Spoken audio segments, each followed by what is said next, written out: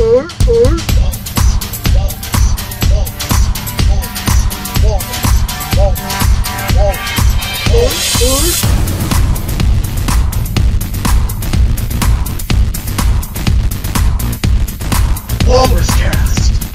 Ladies and gentlemen, welcome back to WalrusCast, the show where we like to talk to people who know things about stuff.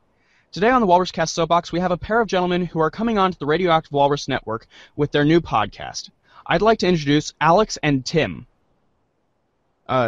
Would you guys mind saying who you guys are? Yes, I'm Tim. I've known Alex for years, and I've been playing World of Warcraft. Well, see, what year is it? It's 2015. It is indeed. About 11 years. I mean, I can't even keep track of it. I'd have to go back and look at the billing record. So. And Alex, what about you? And I'm Alex. I've been gaming since I was about 5. I'm 25 now, 26 actually. And I like to refer to Tim as the veteran. Okay. So how did you guys meet? You want to take this one, Alex? Sure. So in World of Warcraft, the main goal is to, well, what some people consider the main goal is to level up. So during the leveling process, I was playing a healer back, oh god, this was a long, long time ago, before Looking for Group came into the mix and made things easier, where you actually had to stand in trade chat and be like, hey, looking for group for this. And we got a group together. We're running one of the longest low-level dungeons.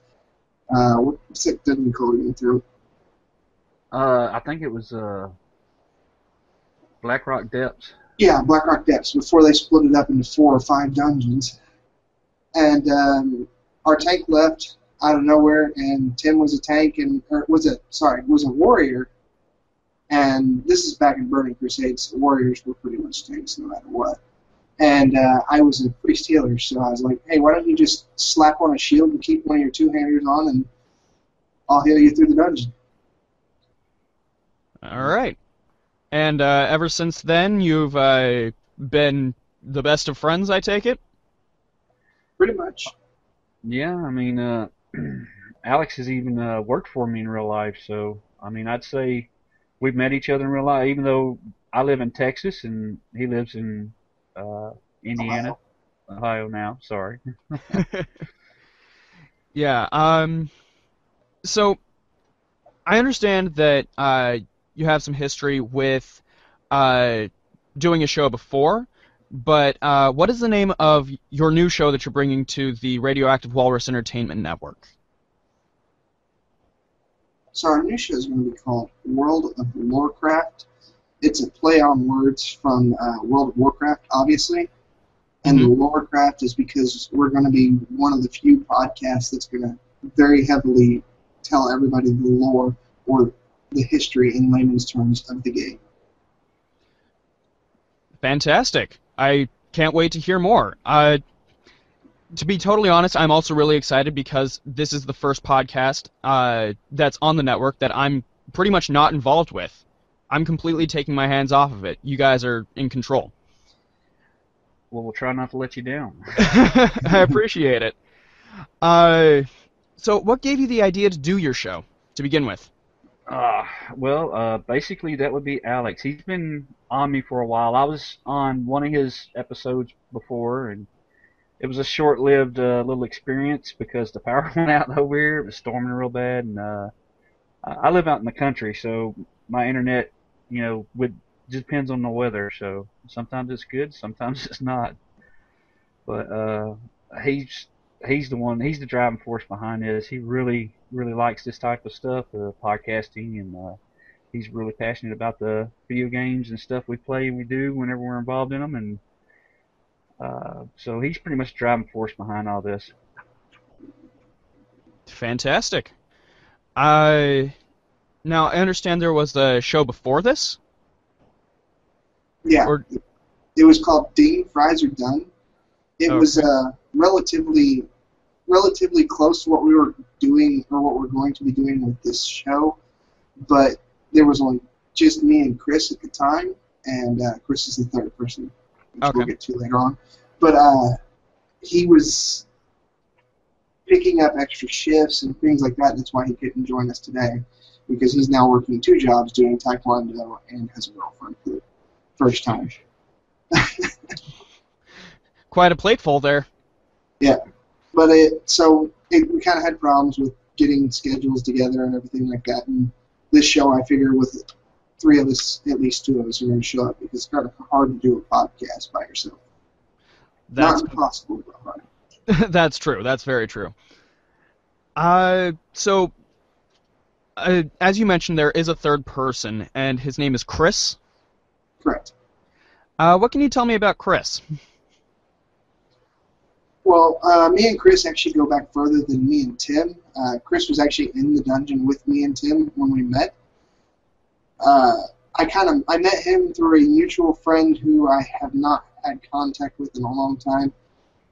And, I mean, he's the youngest of us. He's 20, 21, maybe 20 even. So I like to refer to him as the younger person in the podcast. I guess I would be the old man then. No, you are the veteran, because you've been there since, what, beta? Yeah. So, yeah, it was really weird how it all started with me even getting interested in this video game. I had a friend of mine. I've always played video games. I got into computers. My first online video game was Wolfram, and it was an online tank game. And a friend of mine said, "Hey, you like online gaming? Why don't you try this World of Warcraft?" And so I tried it out, and I got in on the beta a little bit, and then I played it, and I said, I ain't ever paying to play this game. And then I started paying to play this game. So it was, and then it just progressed from there. I mean, my ex-wife, which Alex has met, we were just in the World of Warcraft. I got it at a healthy level now. When at first, I was a lot younger then. I'm a little older now, so I take more. I got my priorities in order. So, but there for a while, it got bad. I was building extra computers so that I would have playtime to myself. Because like my wife, we couldn't share a computer because we were fighting over who got to play, and I was like, well, I got to build another computer now so I can play.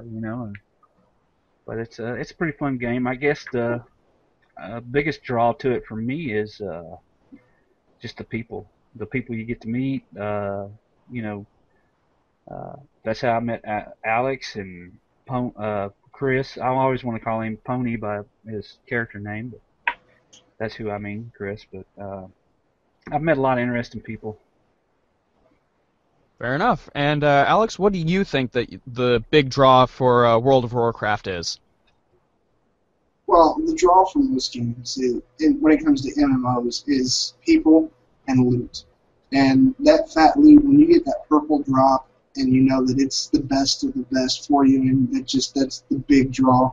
I feel like that, and then raids. Raids have gotten a little worse as the game's gone on, but it used to be like 40 people would get together on a single night to go kill, X amount of bosses, and it was the camaraderie, the loot, and I think that's your mixture there, pretty much. That and the lore. There's prior to World of Warcraft, there was actually Warcraft 1, Warcraft 2, Warcraft. There was an expansion for Warcraft 2, Warcraft 3, and then Warcraft 3 Frozen Throne. So they kind of set up the lore for the World of Warcraft, which we'll actually get into the lore a lot on our podcast. So. All right. And it says in your description that you'll also be going into more games by Blizzard. Now, as a pretty neutral gamer, I don't really do much. What other games are there out there by Blizzard? Well, I can tell you the most addictive one I found on my phone right now is Hearthstone. Hearthstone is, have you ever played any of the trading card games like Yu-Gi-Oh!, Pokemon? That's basically what Hearthstone is, only it's a World of Warcraft Pokemon card game, pretty much. And then they've also got, I'm sure you've heard of League of Legends or Dota. Of course, I've heard of League of Legends. My friend Toasterman XD also plays it. Yeah, well, they've got a version of it called Heroes of the Storm that's a little more noob-friendly, so I can actually play that. And Fair enough. it's along the same lines, and they're also coming out with a new game called God, I can't remember. What's that? The first-person shooter, Tim. Help me out here. What? Overwatch. Overwatch, yeah. Yeah, it's going to be a first-person shooter, sort of like Halo style. Only your character's going to have special abilities. Like one of them is one character's name is Death, and he like insta kills one person or something like that. It's pretty cool. It looks pretty cool, I should say. I haven't gotten into the beta yet. I'm trying. And then they've also got StarCraft. They've got Diablo, which I'm sure you've heard of. Oh yeah. And then if you go back, in time, there's the Lost Vikings. There was what was the racing game?